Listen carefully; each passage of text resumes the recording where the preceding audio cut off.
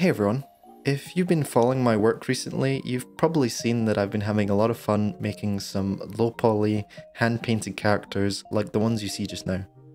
I've always wanted to do character work, but it's been one of the things that I've struggled with the most in 3D, but I've slowly been figuring out a style and workflow that I'm really enjoying, and I wanted to share a little bit of that in this video by making the character that you're seeing now. I'll be sharing a little bit of my process for modeling, UV unwrapping, and finally texturing the model. I won't be going into rigging in this video as that's something I'm still very much learning myself and don't feel totally comfortable with explaining just yet. But for now, let's head into Blender. I had started by drawing out this character idea and dragging it into Blender as an empty for reference.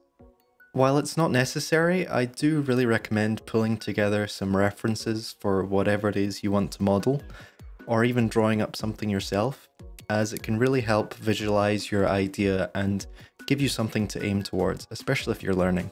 It doesn't have to be perfect, of course, even just a little doodle can be a great starting point for your idea. Now, starting with the head, there are so many different ways you could go about this, but here I'm keeping things quite simple as I'm very much going for the head style of characters from Wind Waker, or going even further back to something like Mega Man Legends, where a lot of the facial features are drawn out in the texture rather than being modeled out. This keeps things pretty low poly, and it's just generally a style that I'm really fond of. I'm starting with a cube and adding a subdivision modifier to give us this nice spherical shape. I then apply that modifier before deleting half of our sphere shape and adding a mirror modifier.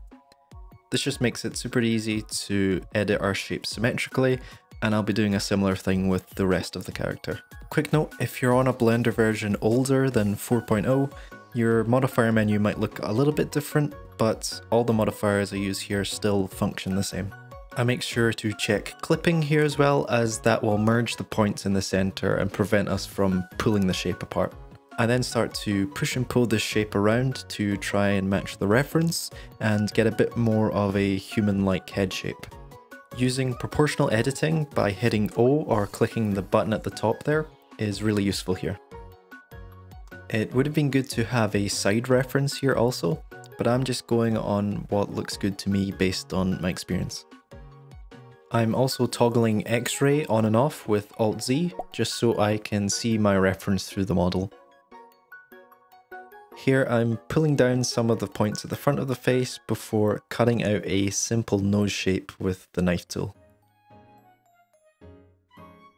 You'll see I'm also going for more anime style proportions with the quite tall forehead and the lower half of the face pushing out a little bit. Couple more adjustments and I'm pretty happy with how the head is looking. Moving on to the torso, I like to start with a cylinder, this one having just 8 sides, and once again cutting it in half before adding a mirror to it. I then begin to flatten it out, and after adding some loop cuts, pulling in those points to help match our body shape. To begin the arms, I take the top 2 faces here and inset them with I before right-clicking and using the circle option within Loop Tools. If you don't have Loop Tools, it comes free with Blender and you just need to enable it in your preferences here. Highly recommend having it. I then pull this a little bit out to the side before deleting those middle faces. Extruding this out, I start to create the sleeve of the t-shirt, ensuring there's some extra loop cuts where the arm meets the body, as the extra geometry allows for better deformation if you were to animate this later on. And by extruding and scaling these top edges, I start to form the top of the torso going up into the neck. I'm also taking the time to move some of these vertices around to get a bit more of a natural body shape. There is a bit of trial and error, and I feel like this kind of sums up the low poly style. Because you have a lot less geometry to work with, you have to be a little bit more deliberate with how you shape things, and that's something I quite enjoy about this style. It's a bit of a fun problem-solving process, at least to me.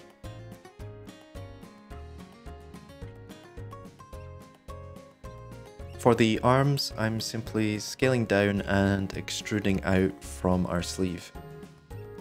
To start forming the hand, I'm extruding out and scaling that a bit on the y-axis before extruding a couple more sections and then beginning to flatten out that shape a little bit.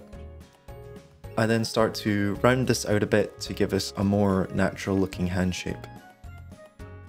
You'll see I'm keeping things super simple and not modelling out each individual finger. Instead, we'll be creating that detail within the texture itself. Finally, I'm extruding this face out and down to form our thumb before adding a couple loop cuts to give it a bit more curvature. Once I finished adjusting things, I moved back to the arm and added a couple of loop cuts where the elbow would be. Like I mentioned before, when it comes to posing or animating, it's good to have a bit of extra geometry where those limbs would bend. To start the legs, I'm adding a new cylinder, this one with just 6 sides. I then rotate it slightly so that the flat face is facing forward before adding a mirror modifier. I delete the top and bottom faces before beginning to shape these out into our legs. I'm extruding upwards and rotating a little bit to create a sort of V shape, and this will begin to form the crotch area. With clipping turned on in the mirror modifier, I'm extruding these top vertices and pushing them towards the center before filling in the shape. To do this quickly, you can just select the 2 edges you want to fill and hit F on your keyboard. You'll see me straightening out the top of the legs here, and the super quick way to do that is just by selecting all the points you want to straighten out and scaling it by 0 on the Z-axis, or X or Y depending on the orientation. After adding another loop cut, I'm pulling it out and down to begin to form the bottom of our shorts. After extruding up to create the waist, I'm slowly going around and carving out our shape a little bit to make it feel a lot less blocky.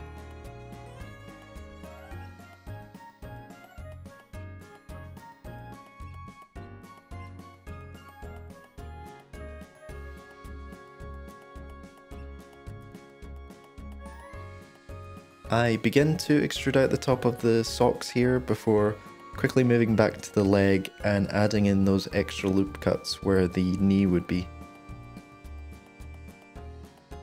I add a bit of curve to the leg before creating this triangular shape where the back of the leg bends. You don't have to do it this way, I just personally like how this deforms. And by pulling back that bottom edge, I'm creating a bit more of a natural calf shape. To begin our shoes, I'm first extruding out before pulling down to the heel.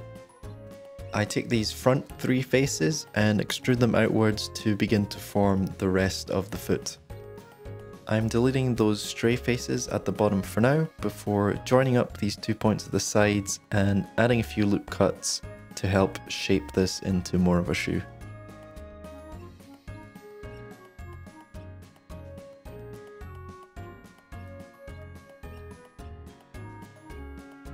Creating a horizontal loop cut, I straighten it out and pull it down to act as the sole of our shoe. I thought the shoes here were looking a little too big, so I'm just scaling them back a bit before taking these top 3 faces and extruding them up to create the tongue of the shoe.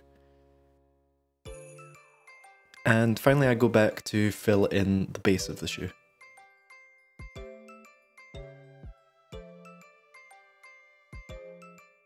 I wanted to then join up the legs to the torso, so after extruding another little section here, I joined the objects together with Ctrl J before merging these vertices together. A useful shortcut here is Shift R, which repeats your last action. So after I merged those first 2 points with M, I clicked on another 2 points and hit Shift R and it repeated that action. You'll see me then spending a bit more time just rounding out the body and giving it a little bit more shape so things don't feel too blocky. I switch to smooth shading every now and then. This just makes it easier to see if there's any problems or weird artifacts with the model. And then just quickly taking the time to rename these objects and keep everything a bit more organized. Before moving on, I went back to the arm and repeated what I did with the leg joint, before also doing a similar thing where the fingers would bend. Now, a great way to get started with hair, if you've already got a head shape like this, is by selecting a bunch of the faces, duplicating them, and then separating that into its own object with P. You can then take these new faces and inflate them out with Alt-S, and scaling it this way just helps keep it aligned with the head shape. I start to carve out the back a little before coming around to the other side and extruding out what will become the side bangs of the hair. Then I just fill in some of the gaps here and add a few cuts until I get the shape that I'm after.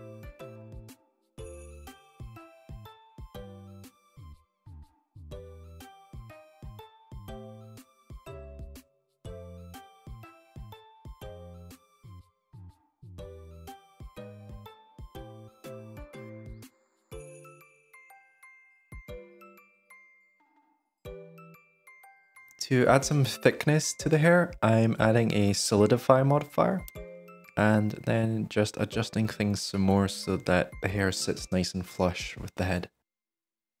For the hair bun, I'm simply taking a cube and subdividing it into a more rounder shape and then just rotating it into place. Last thing to add are the ears, which are simply just another cylinder that I have flattened out, rotated round, and made a slight adjustment to the shape. And with that, our model is almost complete. I just wanted to make a few final edits. This one isn't completely necessary, but I took some of the faces of the head underneath the hair and deleted them since we can't see them, and that just helps lower the poly count a little bit. I made sure to apply the solidify modifier on our hair. I had a weird issue where it made some faces in the middle, so I just had to delete them and make sure those center points were still merged. Before I applied the solidify modifier, I had only rim checked so that it didn't fill the faces on the inside. Once again, just to keep the poly count lower, but I did still have to manually fill in some of these faces that you could see from the side.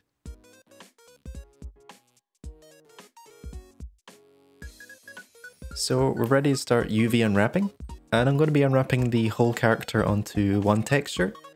You can separate things out into their own individual textures, that works as well, but I just wanted to keep things super simple for this. I'm sticking with a 1K texture, which is going to be high enough for us to get our details in, but since I'm putting everything onto the one texture, there is going to be a little bit of crunchiness, though that's something I quite like. A really useful thing here is if you open up the sidebar with N, under image you can change it to be a UV grid or a color grid. I personally like the color grid, but this will help us visualize our UVs on the model and make it really easy to see if there's anything we need to fix or adjust. Just make sure to change this back before you start texture painting, otherwise this grid will be embedded within the texture. You'll see I've created a new material and applied our image texture to it. I've set it to emission as I'm going for an unlit style, and I'm going to be drawing in some of the shadow details within the texture itself. A quick way there to apply the material to all the objects is to select all the objects you want, make sure the one with the material is selected last, then hit Ctrl L and link materials. Now, I don't want this to be a whole tutorial on UV unwrapping, as I'm by no means an expert myself, but a good rule of thumb is to mark your seams in places that aren't super obvious or where there are quite sharp corners. I'll also tend to separate out each individual part of the character, like separating the shoes from the socks and the legs, for example. That Shift R shortcut comes in handy here again, as if you've just marked a seam on an edge loop, you can select another and repeat that. If there are certain areas where I know there's going to be a distinct change in colour, like the shadow on the underside of the arm, I may cut them out onto their own UVs to make things easier later on. You'll see I'm now selecting everything and unwrapping just to see how things are looking, and that's where having this UV color grid comes in really handy.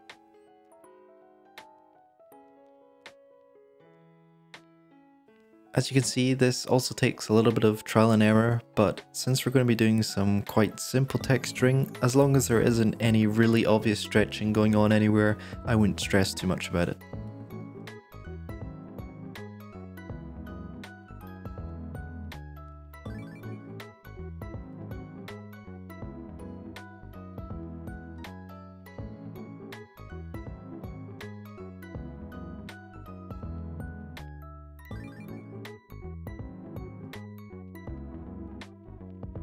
If you're happy with how your seams are looking, you can select everything and unwrap it onto the texture.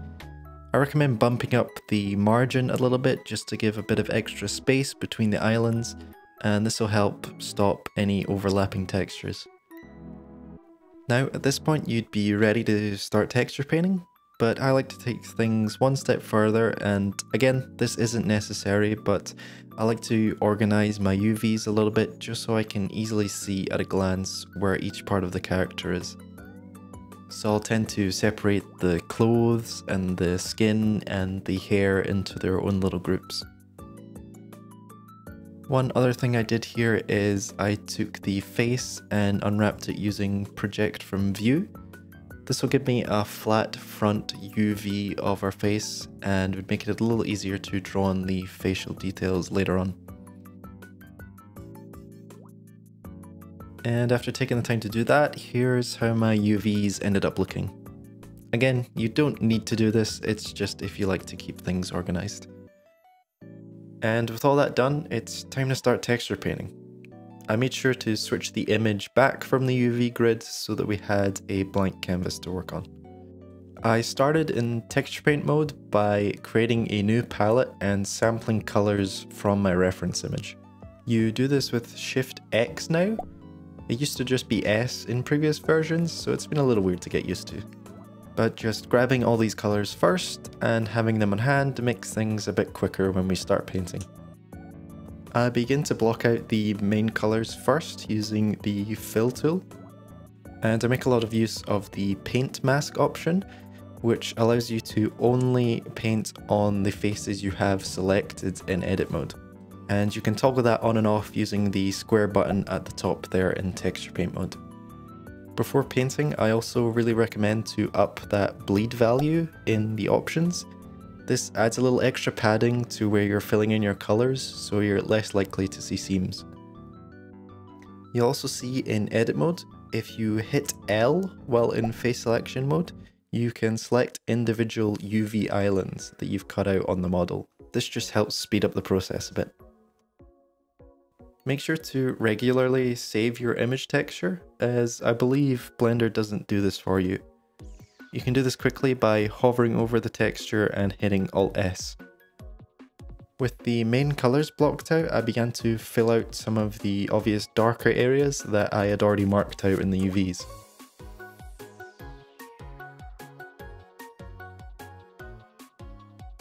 And we're ready to start brush painting. One thing I like to enable first is the wireframe in the viewport overlays. I lower the opacity a bit, but this just makes it easy to see exactly where I'm painting on the model, since I'm doing this in an unlit style. I also like to change the brush fall off to this more rounded shape, as the default one is just a bit too soft. And I also turn off pen pressure next to strength, as I just want to be painting flat colors. I also tend to change back to solid view with flat lighting, as I find painting to be a little more responsive here than in material preview. From here now, I'm really just trying to match my reference as best as I can, and having that extra viewport in the bottom left there with the full view of the model comes in really handy, as I can easily see how my textures are looking from a distance. Another little useful thing here is turning off occlude and backface culling, which lets you paint through the model and helps with something like this where I know the line on the t-shirt is going to be the same on the other side.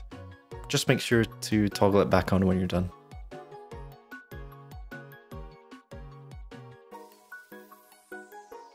I make use of the Stabilize option under the stroke menu. Helps a lot when drawing some of these line details. When you're getting into these sort of in-between areas, it can be helpful to turn off the visibility of the mirror, which you can do by hitting that little screen icon in the modifier.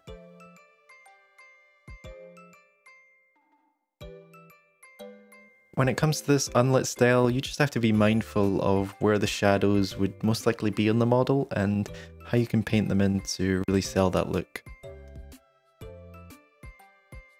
Because we don't have a lot of geometry to work with, we really have to create those details within the texture itself, which is a really fun process, but can take a little time to get things looking right. And this tends to be a bit of a back and forth between painting things in and taking a step back to see how it looks with the full model.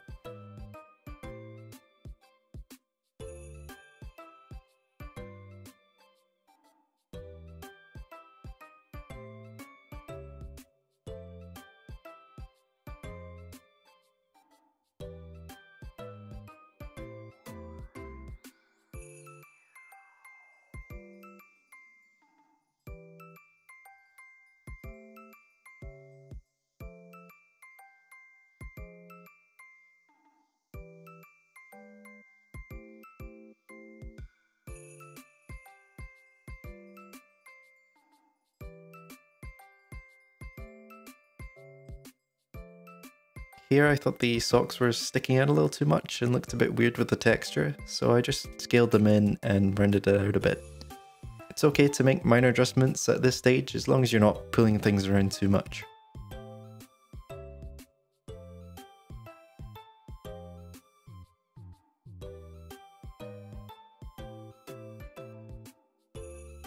When it comes to the face, this is usually something I do in an outside program like Photoshop, as it offers a bit more control, but I wanted to try and keep things within Blender for this. And using X-ray here in front view helped me try and match those facial details to my reference.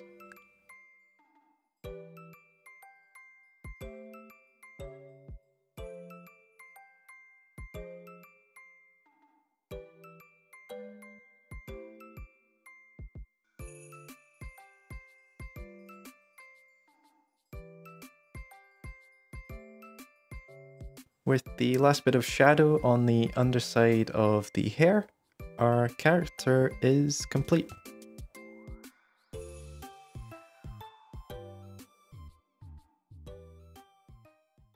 If you made it to the end, thanks so much for sticking around. I really hope you enjoyed seeing some of the process and hopefully you picked up a few tips along the way.